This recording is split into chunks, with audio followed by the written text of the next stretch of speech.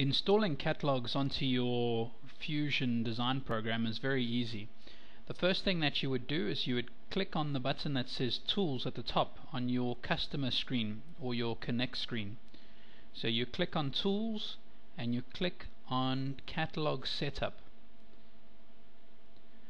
Once you've clicked on Catalog Setup, the Catalog Setup screen will appear, and to update your catalog or to install a new catalog, you would click on Install Catalogues on the right hand side.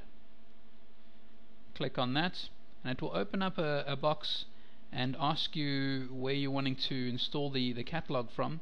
And I've got my catalog on the desktop, and the catalog is called Fusion QM 1 and it's number 4, revision 4. So I'm clicking on that and then I'm pressing open to update this catalog.